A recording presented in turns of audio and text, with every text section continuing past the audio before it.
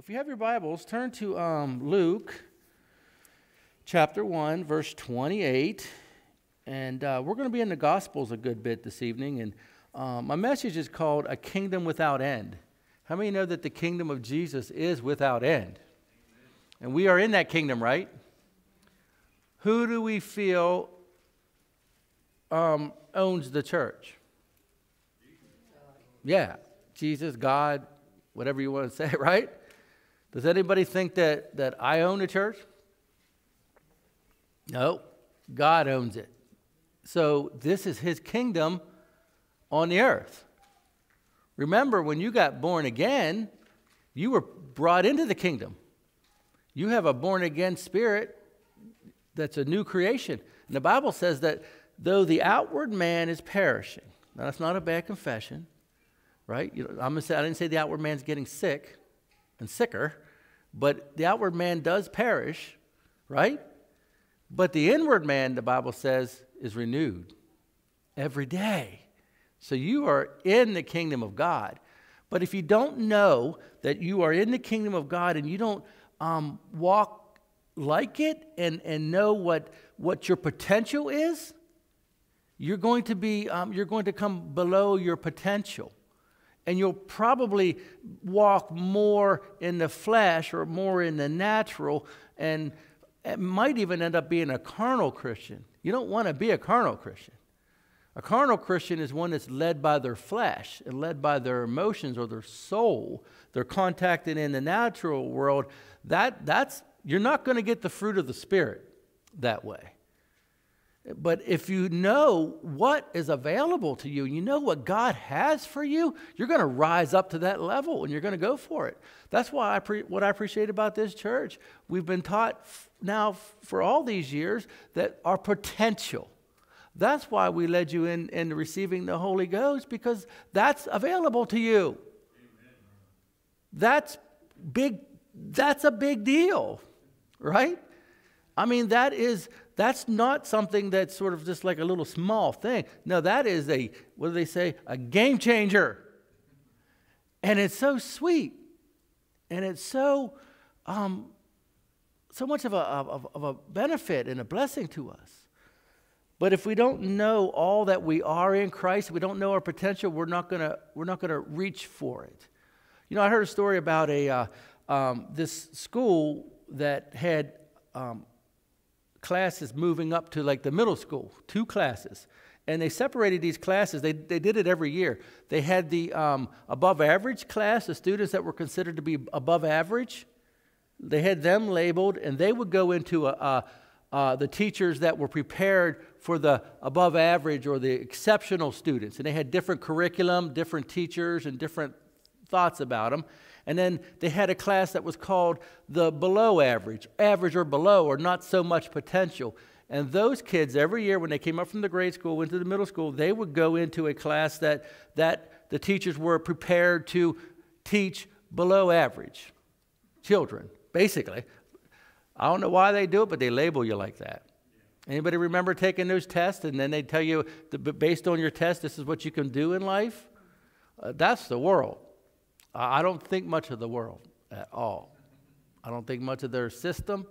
I don't think much of any of it, because it's not godly most of the time. And so, but somebody thought, well, let's switch these kids up and not tell the teachers. Let's put the kids that are labeled below average into the exceptional class. And remember, the teachers don't know it. So these teachers are sharp and they're prepared. They think they're getting the exceptional children. So they got a whole curriculum, whole set of ideas and standards and more expectation of those kids. And let's put the higher average kids down into the low expectation class, the below average class where those teachers are. Guess what happened? It didn't take long that the below average kids that got put in the above average class and system, they outperformed the above average kids. Why? All expectation, all what was said, all what was driven into them. It's the same way. You can be an above average, high performance Christian if you know that that's what's expected of you. It's nothing to do with your natural talent. It's nothing to do with your background. It's nothing to do with anything but God's will for your life. And if you know that, and you know the power of the Word and the power of the Spirit, and you know that God expects and wants great things from us, you'll go for it. And you got to get in a church that teaches it too. If you walk around all day and all you hear is, I'm just an old sinner, saved by grace. I'm just an old sinner.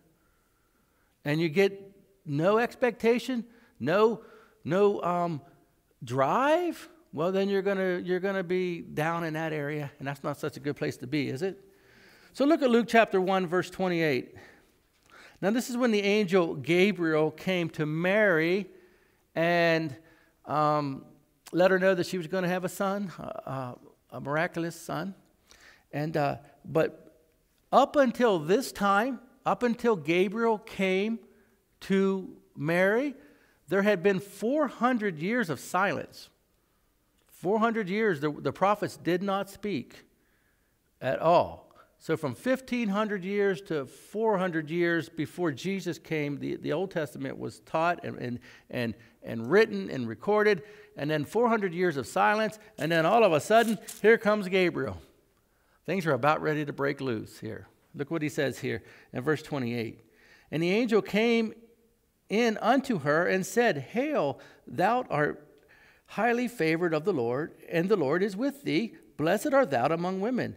And verse 29, and when she saw him, she was troubled at his saying, and cast in her mind what manner of salutation this should be.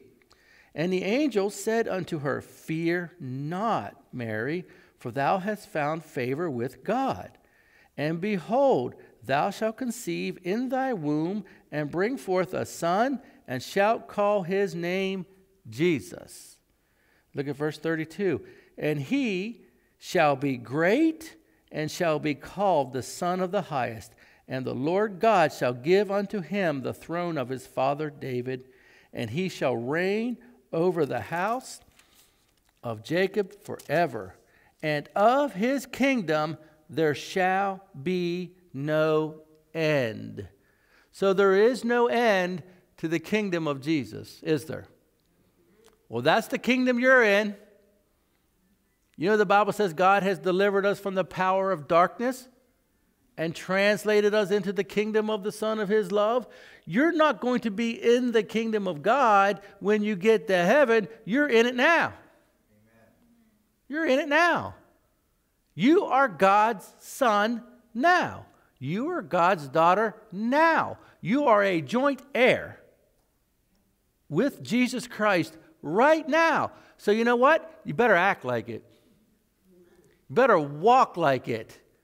You better stop putting your head down because you're running into too many walls. I don't know. Better keep your head up, keep your eyes forward, and say, I am a joint heir with Jesus Christ. I am a child of the Most High God. I'm in a kingdom without end. And you train yourself to read the scriptures that way, right? Train yourself to read your scriptures that God loves you unconditionally and Jesus died for you and you've been cleansed. Your past doesn't exist anymore. If you are a born-again believer, you don't have a past. You only have a future. Amen? We have to understand that because that's what the Word of God says. Because you have to know that. Because what the devil's going to do when you start trying to get close to God and start moving in and you start feeling good about yourself, he's going to come to you with thoughts. And he's going to try to remind you of your past. He's going to try to remind you of something. That's when you have to know that you have been cleansed. You've been washed by the blood. Do you hear what I'm saying? Amen. You've been washed by the blood.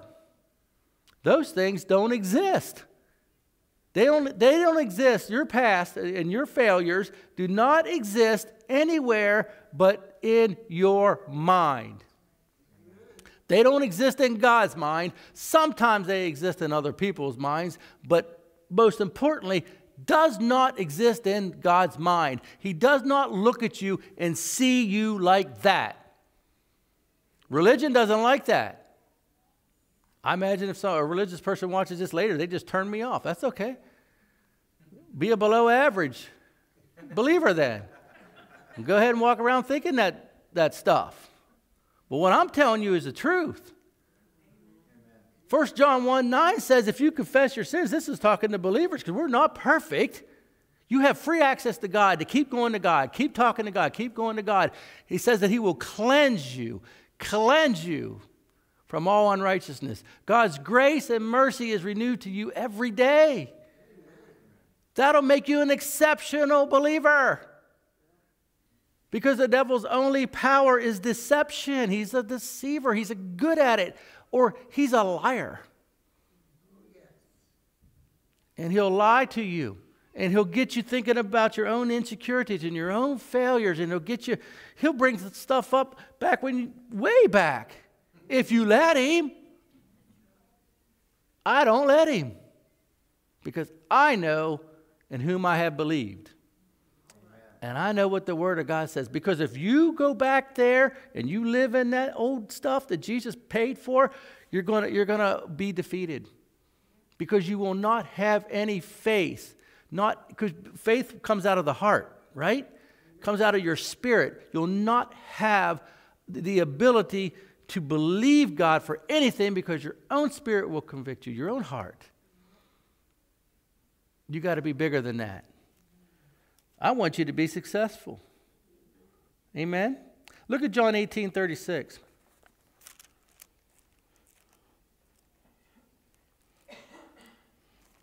You know, that's the name of our church, is it not? Freedom in Christ. I like that name. Amen. You know how we got that name? The Lord gave it to Mom. When they were starting a church, it came into her spirit. Freedom in Christ. Now, religious people, they don't like that name. They think we should be called First Something of Something. Or whatever. Or, now, we're free in Christ. We are free from sin. We're not saying we are free to sin. Paul said that the law of the Spirit of life has set us free from the law of sin and death. There's a new law working in us. It's the Spirit of God. It's the blood of Jesus Christ. That law has set us free. Come on now. That's why it says in Hebrews 4:14 through 16, you got to go boldly to the throne. You got to go boldly. You're not going boldly if you're thinking it's about you and your failures. Why do we go boldly? Because Jesus is there, waiting on you. You're high priest. And it says when you come, it's a throne of grace. Uh-oh. And you'll get help and mercy in your time of need. That's how you become a high-functioning Christian. Because the more time you spend in God's presence, the more all that stuff washes off of you. Has to be that way. You have to know that Jesus Christ has set you free. You have to know so that you can go into God's presence unhindered. You're not going to be perfect. You're going to make mistakes. You're human. But it does not change the fact that the law of the Spirit of life in Christ Jesus has set you free. Amen. From the law of sin and death. Look at John 18, verse 35. This is when Jesus is on trial. And Pilate answered and said, Am I a Jew? Thine own nation and the chief priests have delivered thee unto me. What hast thou done? So he's saying, look, it's your nation and your chief priest is the reason you're here. And Jesus says in verse 36, My kingdom is not of this world. If my kingdom were of this world, then would my servants fight, that I should not be delivered to the Jews. But now is my kingdom not from hence. So Jesus is like, you got the wrong guy. You got the wrong idea. I'm not from this world. My kingdom is not of this world. I'm from the other kingdom. I came from the Father. I came from heaven. That's my kingdom. Thy kingdom come, thy will be done. That's Jesus. Amen. The kingdom of God came to the earth in the form of Jesus. So he's like, Pilate, I'll just paraphrase him, I ain't of the Jews. I ain't of that. I'm not, the kingdom of this world is not my kingdom. Isn't he saying that? Now, he was a Jew. I'm not saying that, but that worldly kingdom is not his kingdom. Look at verse 37. And Pilate therefore said unto him, Art thou a king then? And Jesus answered, Thou sayest that I am a king. To this end was I born. And for this cause came I into the world, that I should bear witness unto the truth. Everyone that is of the truth heareth my voice. And so he's setting it straight here, and he's setting it plain to be that he is the Spirit of truth. He is the truth. He is a king. Is he your king? He's the King of kings and Lord of lords. Everybody's going to meet God. We've already met him. Some people are going to meet him in death. And that's going to be a bad time to meet him. Because if they stand before the Lord, God Almighty, without the blood of Jesus applied to their life, they are forever doomed. Because only by Jesus Christ can man be saved. Right? He is God's kingdom here on this earth to open the way for us to get into the kingdom of God. Look at Luke chapter 17, verse 20.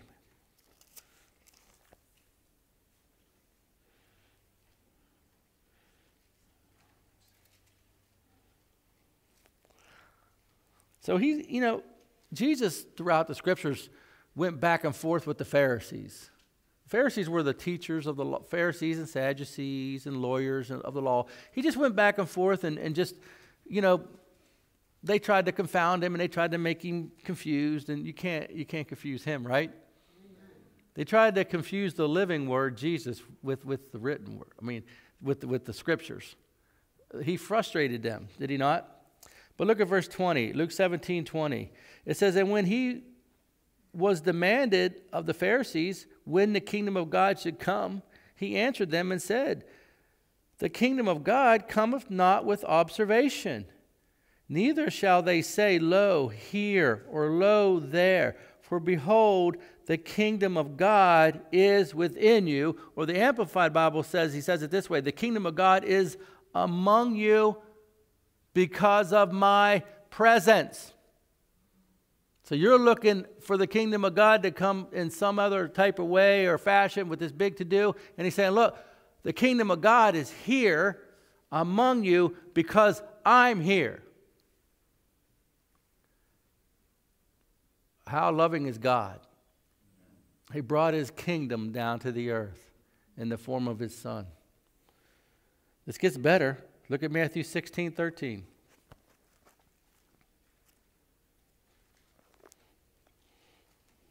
Now, this is an interesting story. Jesus takes these disciples to a place called Caesarea Philippi. Demonic, beyond demonic places. It's a big mountain with a big hole in it. For hundreds and hundreds of years, they did baby sacrifices all along the walls or false gods. You can still visit that place today. Look it up. You can Google it. Caesarea Philippi. The gates of Hades is what it's called. Literally, the gates of hell is right there. Jesus took the disciples there because he wanted to give them an object lesson. How many know that Jesus liked to go on field trips? I read somewhere where it would have took them a half a day to walk there. He just walked there to prove a point. Guys, I'm going to take you to the most demon-infested place on the earth, and I'm going to say something brand new that has never been said in the history of the world. I'm going to bring a new word out and show you something, and I'll show you what that is. But I was reading a Jewish, scholar, And he said, I don't believe Jesus, no self-respecting Jew would ever go to that place. I don't believe Jesus actually went there. Well, I'm sorry, the Word of God says he went there. And Jesus wasn't no ordinary Jew. Jesus wasn't a Pharisee. He was the kingdom of God on the earth. He was to be the firstborn among the brethren. So he's a completely different entity, right? Yeah, some rabbi or some Jewish guy that followed the law and didn't understand the heart of God, they're never going there. Jesus wasn't like that. And he went there. Look what he said here in Matthew 16, verse 13. It says that when Jesus came to the coast of Caesarea Philippi, he asked his disciples, saying, who do men say that I, the Son of Man, am? Hold on a second.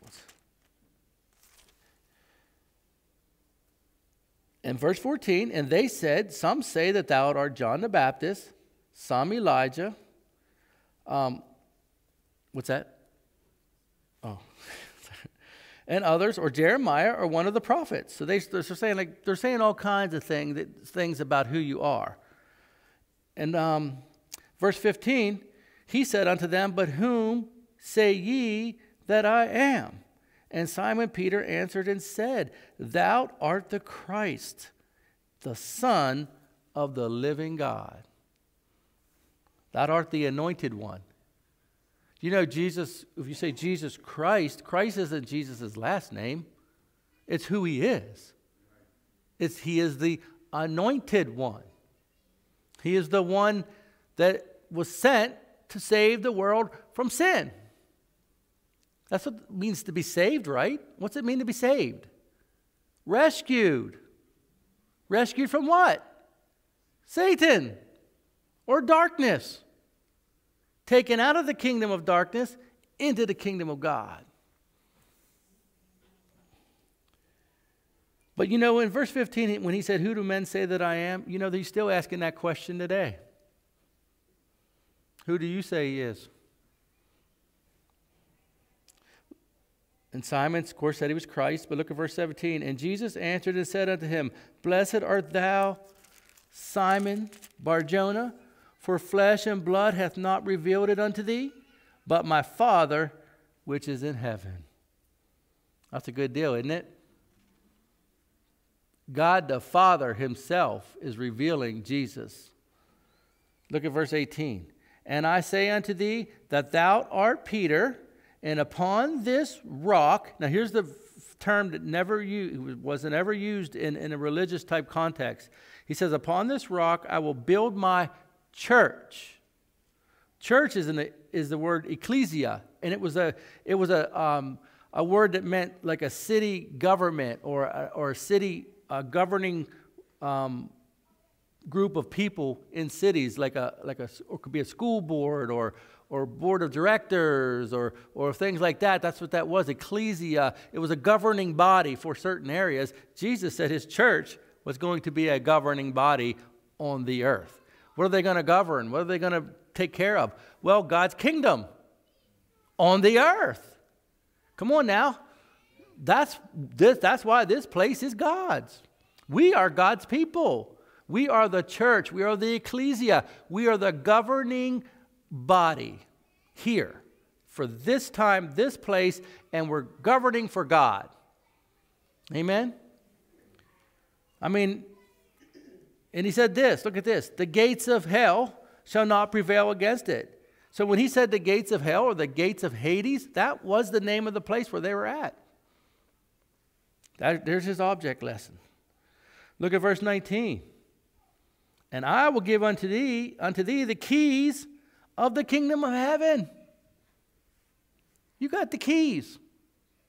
Are you going to use them? Look at this. And whatsoever thou shalt bind on the earth shall be bound in heaven. And whatsoever thou shalt loose on the earth shall be loosed in heaven. We have the power. Did Jesus say that they would have the keys of the kingdom of heaven? Do you walk like it? Do you act like it? Or do you let the devil kick you around some? If you let the devil kick you around, I got news for you. He'll keep doing it. The devil will harass you. He'll try to steal everything you got until you're in the grave.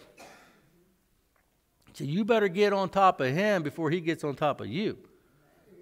And you better know that Jesus said right here that he's building his church on the supernatural power of God and the supernatural revelation that he is the Christ. And we are his body. And when we go out of here, we go in the name of Jesus. You should be saying the name of Jesus every day, multiple times. You should be saying, "Get behind me, Satan," multiple times. However many times he comes. When you get that terrible thought, you need to say, "Get behind me, Satan." That's how he comes, right? I've said it before, but I'll say it again. He doesn't come with horns and a pitchfork and smoke coming out of his nose. You're not wrestling against flesh and blood. Everybody understand that, right? We're not wrestling against people. People have never been the enemy. Satan's been the enemy back then, and he's the enemy now. He's the enemy. He is the one that you resist. He is the one that you come against in the name of Jesus. He is the one that you say, "In the name of Jesus, I'm healed." From the top of my head to the bottom of my feet. In the name of Jesus, I'm not taking that depression. In the name of Jesus, I'm not taking that thought. You come against Satan. I'm telling you the truth. You know what? You are the above average. You're in the above average classroom. There's much available to you. And the kingdom of God is, and I'll show you, is now within you. And you have potential beyond your wildest imaginations. You can either realize it and walk in it now, or get to the judgment seat of Christ one day and have it be shown to you all that you could have done. Because we're all going to end up there, believers, the judgment seat of Christ. Amen? I don't see why Christians, sometimes we walk around and we walk around like we're not ever going to have to stand before Christ. I know I'll stand before him. The Bible says not many you shouldn't want to be a pastor unless you're called, because there's a higher accountability. And you are people that Jesus died for. We're all going to end up at the same place. Amen? I got to read verse 19 again. This is better than getting the keys to the Ferrari. He says, "I will give you the keys of the kingdom of heaven." What kingdom? God's kingdom. Who has the keys? According to Jesus. Do you have the keys? Look at this. "Whatsoever thou shalt bind on the earth." Who are you binding? Good answer. Are you binding Joe Biden?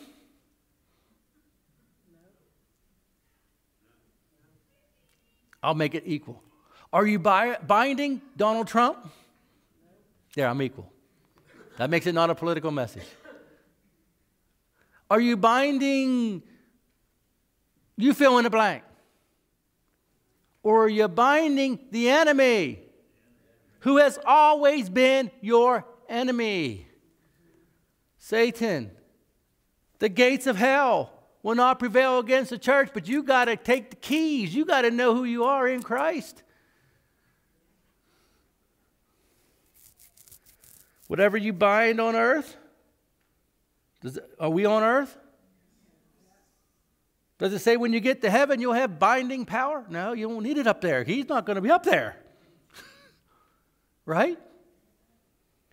Whatever thou shalt bind on the earth shall be bound in heaven. Just start binding Satan and start. I don't even care if you completely understand it. Just start doing it. He has to listen to the words coming out of your mouth. So you don't have to understand it all right now, especially if you're just getting started. But I'll tell you what, you keep coming and you keep hanging out, you'll know, you'll start to get it. I can't tell you how many people said, you know, in the beginning, I'm just trying to figure it all out because it's all new stuff. And then all of a sudden, it just clicked in me. So you gotta want it. Do you want to get beat around by the devil? So whatsoever you bind on earth shall be bound in heaven. That means heaven's got your back. Thy kingdom come, thy will be done. Right? Whatsoever thou shalt loose on the earth shall be loosed in heaven. So we are actively functioning and working the kingdom of God. Right? Acts 10:38 says that God the Father anointed Jesus, God the Son, with the Holy Spirit and power. There's the Trinity. God the Father anointed Jesus, that's the Son, with the Holy Spirit and power. Right? You have the Trinity working together, and it says that Jesus went about doing good and healing all that were sick and oppressed of the what? Devil. Well, what's Jesus doing now? My Bible says he went up to heaven, and you know what he did? You know what he did? He sat down. He sat down. Where I come from, if one person sits down, that means another person is supposed to stand up. He sat down. You are his hands. You are his feet. You are his mouth. You carry the Holy Spirit within you. You have the keys. You have to do it. And when you do it, all heaven will back you up.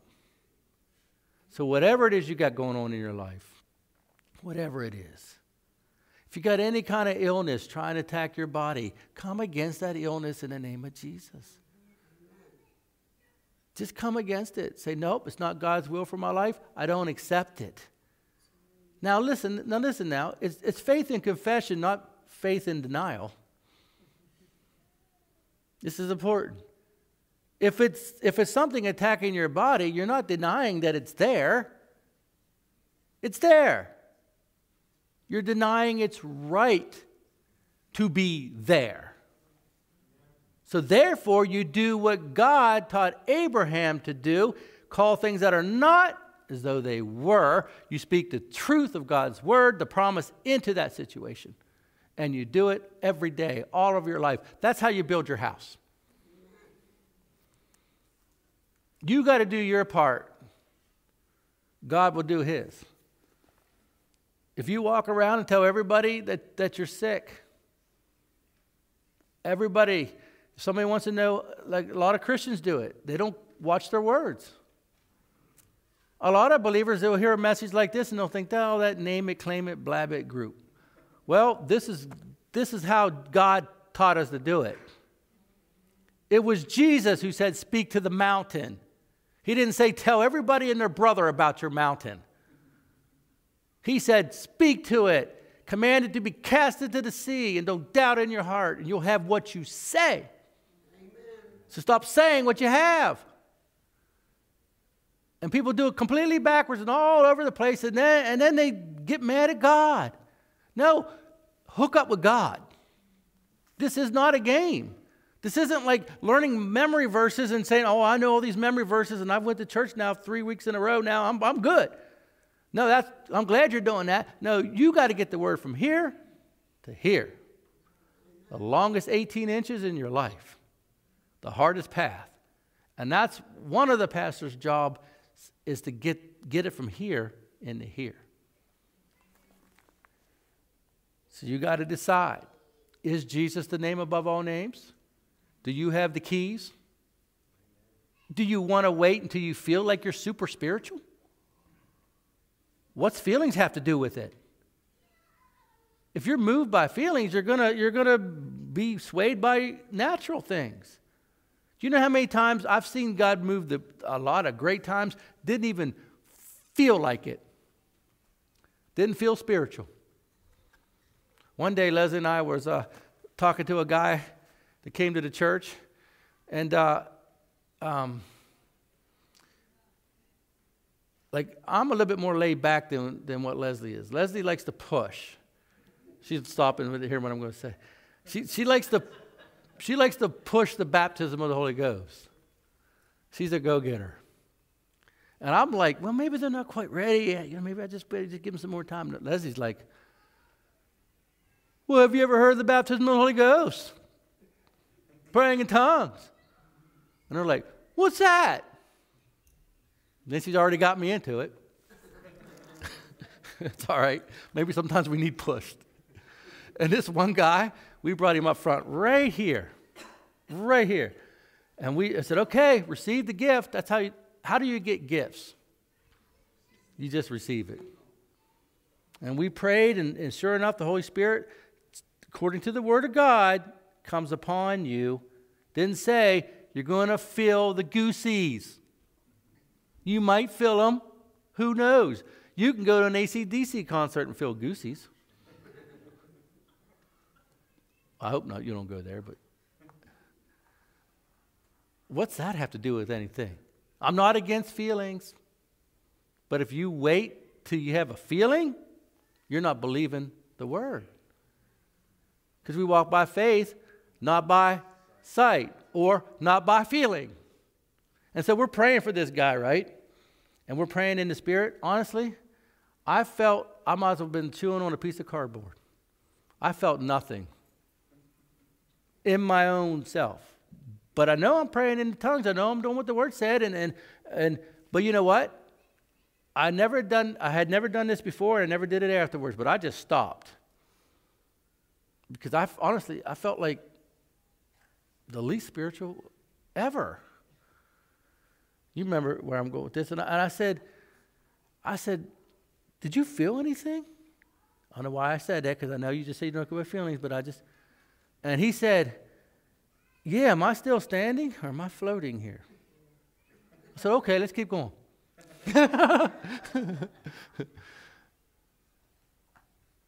It's not about feelings, is it? You know what Dad said time and time again when he comes in to praise and worship sometimes? Sometimes we have a bad day, and it takes time to get kicked over, right? And he says, you know what I do? He says, I just lift up my hands. And I start in. And as I start in, then it comes. What's he saying? If he'd have waited until he felt like it, he might have missed the whole praise and worship, and he would have missed an opportunity. Because all you got to do to get in to the Spirit in the praise and worship is join in. Just join in, right? So I got to read verse 19 again. It's just so good. Because every time I read it, I get something different. I will give unto thee the keys of the kingdom of heaven. Who gives you the keys? Jesus. And whatsoever thou shalt bind on earth shall be bound in heaven. And whatsoever thou shalt loose on the earth shall be loosed in heaven. Look at John 14:17.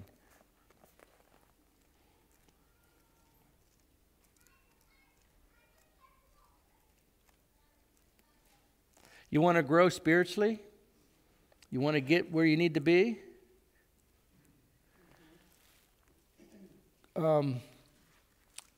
Get the Word in you. Get the Word in you. Read the Word. You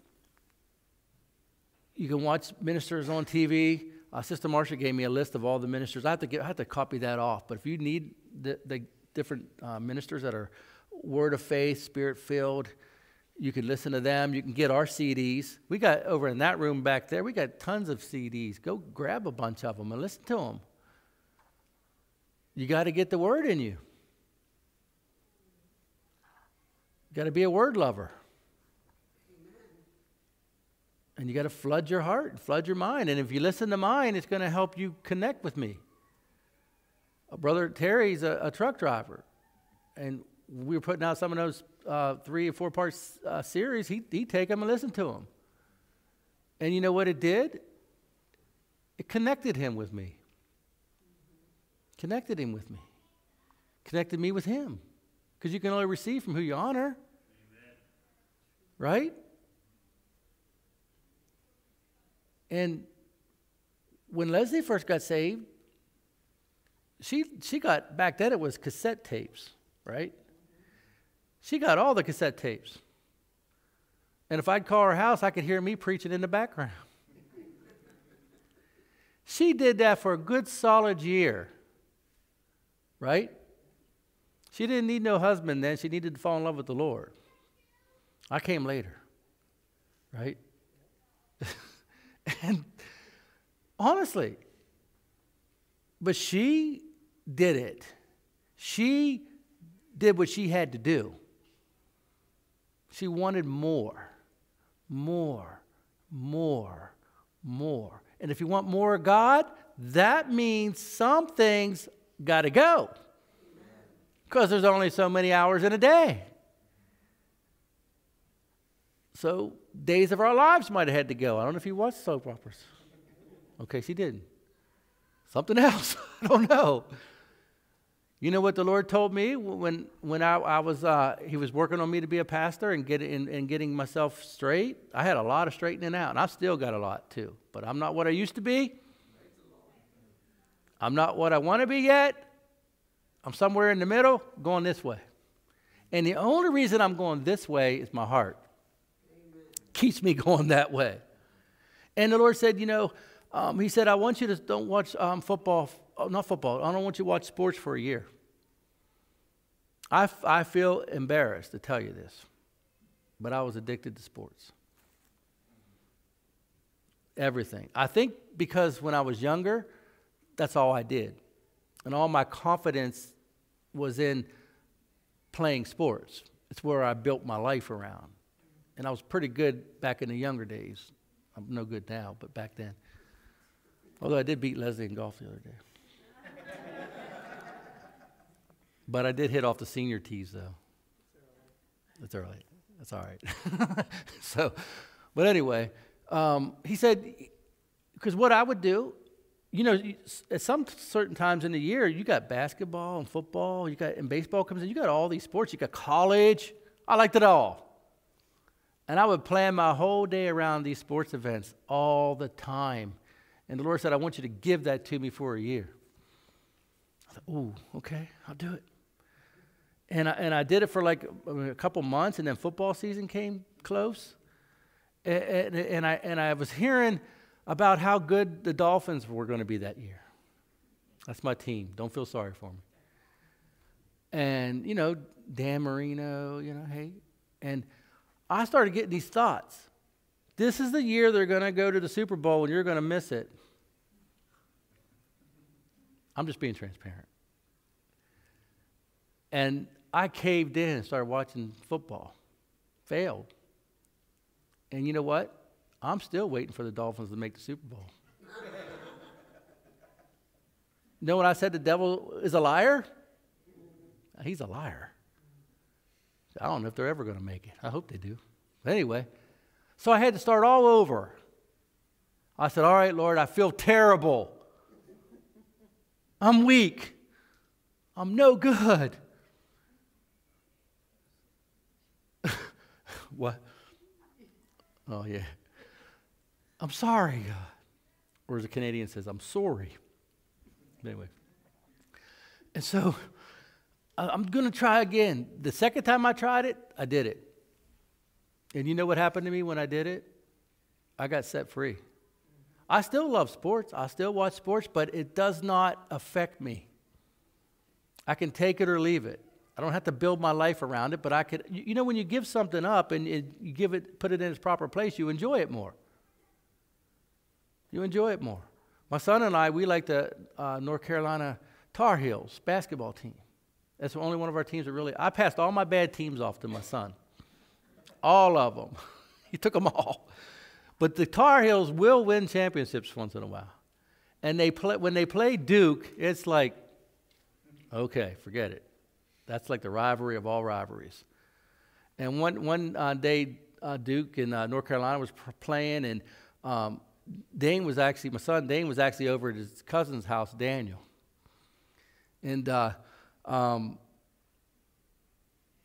it was like it was slow motion. North Carolina was up by like 2 points with like 5 seconds left. And the best player on the team for Duke goes up to the three-point line, and we're like, get out there. It's like slow motion. Guard him. And the defensive guy of North Carolina is like backing off of him. Like, oh, it was a nightmare. He drained that three. Duke won. And I mean to tell you, upset. This is before I did that year thing. Upset. And Dane and Daniel. Dane got so mad at Daniel because Daniel was like laughing in his face and jumping all around and acting like, ah. Dane went home. He was supposed to spend the night from Carlisle, went home. And I remember talking to the Lord about it, because you got to talk to the Lord about everything. He said, that's your fault for making that game that important to you.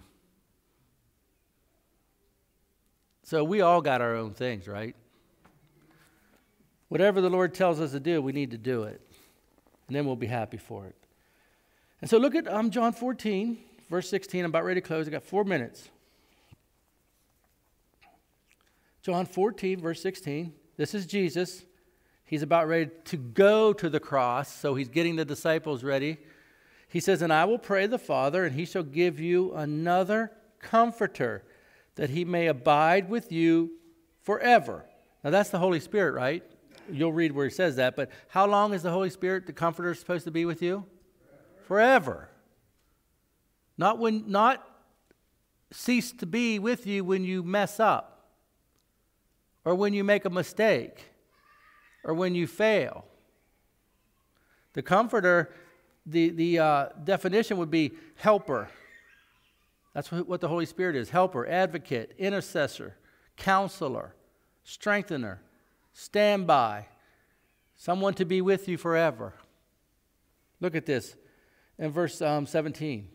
Even the Spirit of truth, that's the Holy Spirit, whom the world cannot receive, because it seeth him not, neither knoweth him, but ye know him, for he dwelleth with you and shall be in you. Now I ask you, where is the kingdom of God? It's in you. That's why you can say, greater is he that's in me than he that's in the world. That's why you can say, I can do all things through Christ who strengthens me. That's why you can say, get behind me, Satan.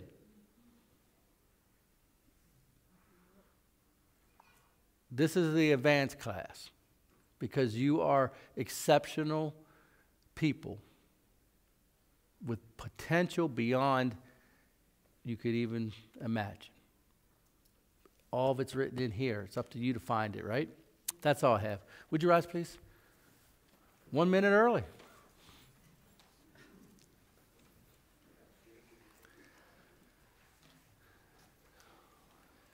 And so you might be in here and you say, well, that's like, one of the few times I've heard a message like that.